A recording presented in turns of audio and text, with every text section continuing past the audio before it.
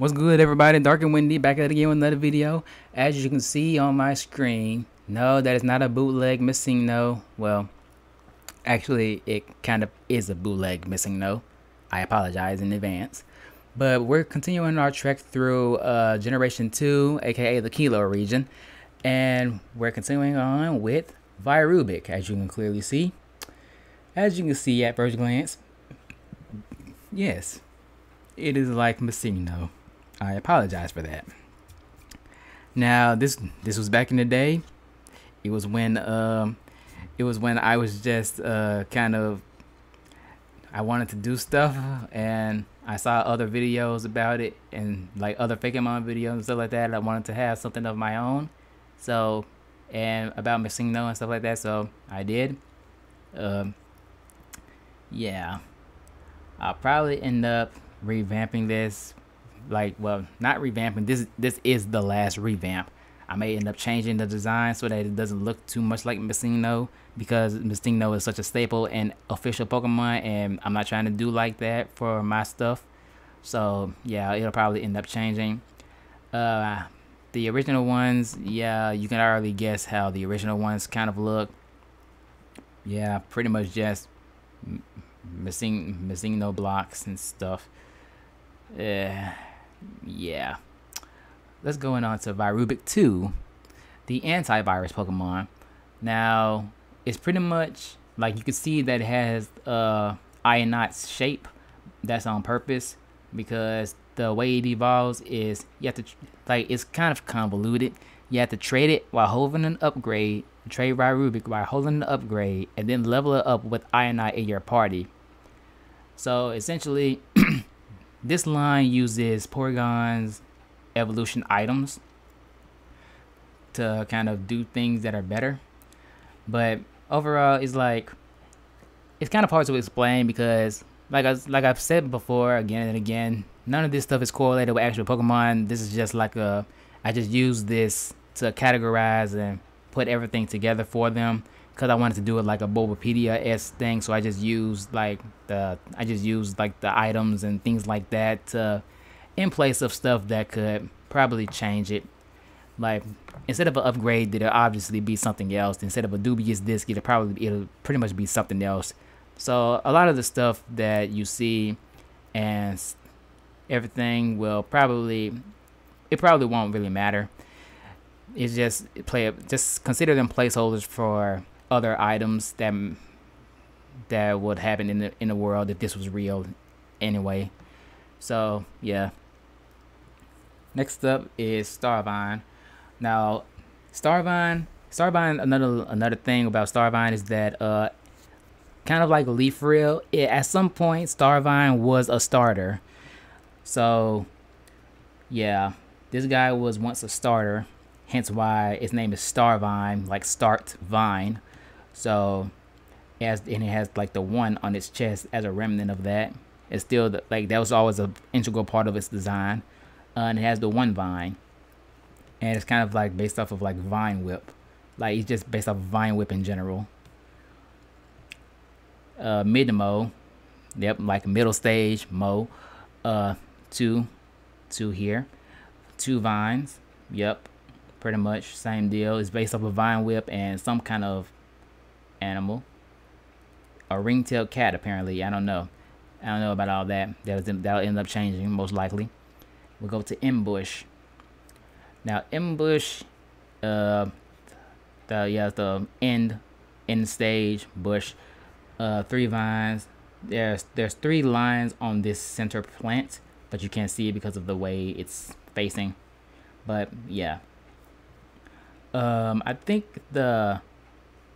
not sure if these are the only ones, the only artworks for these guys, but I will see.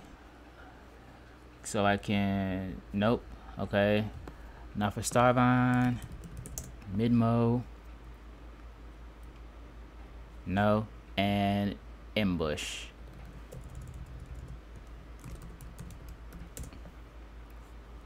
Let's go down. Okay, so it's remotely the same, just better artwork.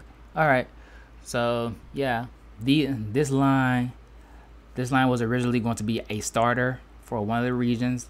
I think it was gonna be the original starter for Qiloh before Limbatar took over. But yeah. Next up we have Zenchar, the Heat Pokemon. So it's pretty much based off of what Heatran is based off of, volcanic remains, things like that, lava and all that. So yeah, it's just pretty much a canine shape, bipedal canine shape. Not really much to say about it. Needs to be revamped, kind of made more interesting, maybe. The design is like the design between this new and old one is they're remotely the same, just better artwork. Yeah, they're pretty much the same, just better artwork and a few subtle changes that don't really matter much. We're gonna move on to Blazink. Blazink is it's okay. Like just like I said, like a continuation, bipedal canine like figure based off of volcanic remains, lava, magma, iron, stuff like that. It's original. It's oh no. Okay, looks like we're going back at this again. Oh boy. Alright. Original Zenchar. What the... Okay, so the claws are conjoined together, which is okay, but they're not done right. They're not done like well enough. The snout is curvy and everything is okay, but again, same issue as always. Same kind of head shape ish situation, being curvy, flabby body. No semblance of it being actual like lava, magma or anything. It's just pure red, no detail or anything. This poorly done goatee looking beard, smoke beard that I added to it for some reason. Just the shading's bad, highlights bad. Just upgraded once and it looks 10 times better. So I really like this. It's good. It's kind of like there's not much I can't really say anything about it. It's just cool, I guess. Bipedal canine shape. It's not based on anything specific, like a specific creature or anything. It's just volcanic remains, but with a canine is bipedal body. And then I upgraded once more, and oh wait, well I can say I kind of like this one. I can say I like this one a little bit better just because of how certain aspects of it, just because of how certain things are. Well, the tip of the tail can still be like that, but something about the head and the neck brace around it and the eye. I think it's mainly because of the eye. Yeah, it's because of the eye. It has the highlight kind of takes away from it a bit, and the eyes should be a bit bigger. Yeah. Okay. Yeah, the second iteration is probably the best one, so I'll probably end up redoing the artwork again. But you never know. Now Titanius. Titanius is one like the revamp, like this is like this is a revamp, but it is a revamp from around the Sun and Moon days, as you can see by how I did the ears and the head shape and everything, because I got inspired by Silvally. So yeah, so this one is kind of inspired by Silvally in the head and the ears and stuff. But the original ones, oh well, the original ones isn't here. But yeah, this is how it is currently. It needs to be revamped. That's all I can really say. It's back on. It's on all fours now, which, okay, not much to say. Next up we have Otto, the engineer Pokemon. It's pretty much just like a knight helmet, but with arms and legs. Kind of looks like Cacnea because of how the shape is and everything. You can see that the circular shape is not really that circular because it's going up around, and it's like a lopsided circle kind of deal. So yeah, not much to say about it. I did videos for Otto and its evolution, but oh yeah, here it is. Hold on, here's the original version of Otto, because oh my god, It looks more, actually looks more like a knight helmet kind of deal now. It only has the one arm because yeah, it has this, which is like, I don't really remember what it was, but it's like some kind of soul. It's like the soul kind of deal. Like this is supposed to be covered at all times so the soul doesn't leak out, something like that. Like leak out completely at least. So yeah. Meanwhile here it's just glowing because of the energy inside, kind of like Golett and Golurk. Like the energy inside of it that's powering it is trap is there. So yeah. Next up we have its evolution damage. Kind of weird. Like there's a mistake here since I didn't color the plates, the lines for the plates, and the holes and stuff.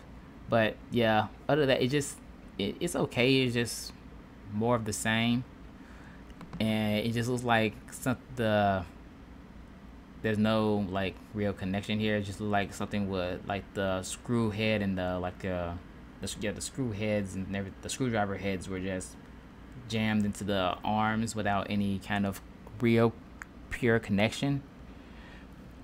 And same deal here for the for its original iteration. They're kind of the same, like the same pose and everything. I don't know why it's now elevated. I don't know why I did that, but this one had actual claws, and this one just has tools. So yeah, I still don't know why it's elevated, but yeah. And next up we have Stabulant. Yeah, it's kind of weird. I colored it this time, but yeah, it's kind of like a knight kind of statue deal, kind of like the Iron Maiden, in a sense, I guess. It's like the flamey wisp that's holding the screw heads and stuff, the screwdriver heads. It's weird. Needs to be redone, of course. Oh, and since we're here at Dayuno, I guess we're actually at nearing the end, right? Because Qiloh actually ends at number 412, as long as if I'm remembering correctly, it ends at 412. So we're actually nearing the end. So we're gonna do Dayuno. Here's Dayuno. The picky Pokemon is based off of Yggdragosh, or I don't know, I probably butchered that, but Yggdragosh or something like that. But it's like the red dragon, the symbol of Welsh, like the red dragon Welsh. Yeah, it's pretty much all it is. Like the long swirly tail and everything. The original one is pretty much just had the same. It just has a kind of like a more muted color, like, well, mostly for the yellow, and like the yellow and reds here are more muted compared to the current one. And other than that, the eyes are green and it has an eyebrow now. The fangs are no longer out. Pretty much the same, and one arm is not completely out, I guess. It's all right. Needs a revamp. Moving on. Datagosh. Datagosh is it's more like I guess they'll say sassy in a sense. It's more like it's kind of hard to find. I can't find the right word for it, but it's more cunning, more sassy, more something like that. And the original one, more fancy, more like kind of trying to be vivacious. That's what I'm trying to say. Trying to be like fancy and stuff like that. Like those arrogant people, like those arrogant rich people, I guess. And the original version was pretty much just kind of generic, kind of generic body. And the shading was just straight across because of course it was. Same curly tail that ends in an arrow. Mostly everything the same except for like the point, like the colors and pretty much the thing around its neck is no longer a separate kind of thing. This one's better, but it needs to be revamped again. And we're gonna end this one off with Tribogosh. Like I said, this one's based off of Yggdragosh, so this one is pretty much the more standard version. Like you can see, hold on, let's see, Yggdragosh, and or just say Welsh Dragon. So yeah, you can see it's based off of this, but it's a lot simpler. It's not really special or interesting in the slightest. It's just a generic it's a generic quadrupedal shape, which is a big I really need to go through and redo this, and this is supposed to be the pseudo legendary. So yeah, I definitely need to change some stuff here. The older version, if it's here, I think the older version is still quadrupedal as well. Yep, it is, but it looks more. It is, but somehow it looks more interesting. I don't know why. Somehow this one looks more interesting, and it's somehow I don't know why. But this one's darker and everything. This one's more saturated. Same old problems. But like I said, like this is the pseudo legendary. This is gonna be the end of this episode. The next episode is most likely going to be the last one because Kakanaz. We're gonna start with Kakanaz, which is one of the first legendaries. So yeah, we're gonna end it here. Thanks y'all for watching. Like, comment, subscribe. We're close to the we're pretty much ending our trek through Qiloh in the next video. So stay tuned, stay awesome, and Dark and Windy out.